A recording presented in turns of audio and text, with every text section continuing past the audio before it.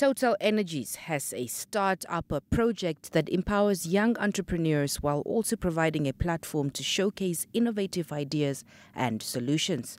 This is vital for fostering economic growth and development across Africa. The project focuses on celebrating entrepreneurial skills in 32 countries in Africa, and this year marks the 4th edition.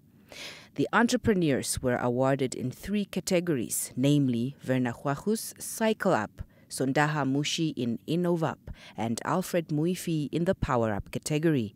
The entrepreneurs were selected from 300 participants who entered the competition, 15 of whom were shortlisted and 3 were ultimately chosen as winners.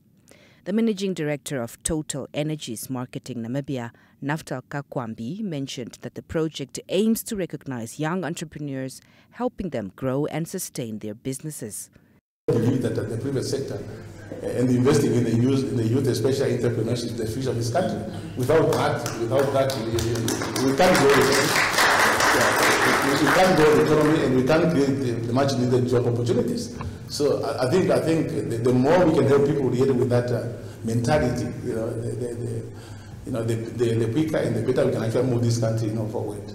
And that's why we really, at Total Energies and also the Total Energy startup, we really want to associate ourselves, with the people. He added that the project's goal is to create employment opportunities for the youth, fostering economic growth and innovation.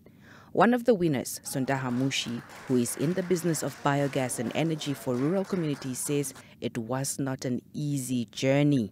It really involves is making handbags.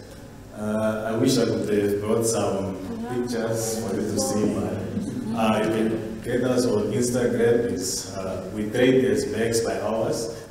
There's one of our bags.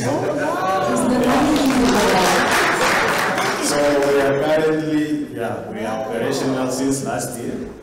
We have 6 ladies, so I employed. This is one of our designs. The initiative supports young entrepreneurs aged 18 to 35 and has thus far supported 12 young entrepreneurs since its inception.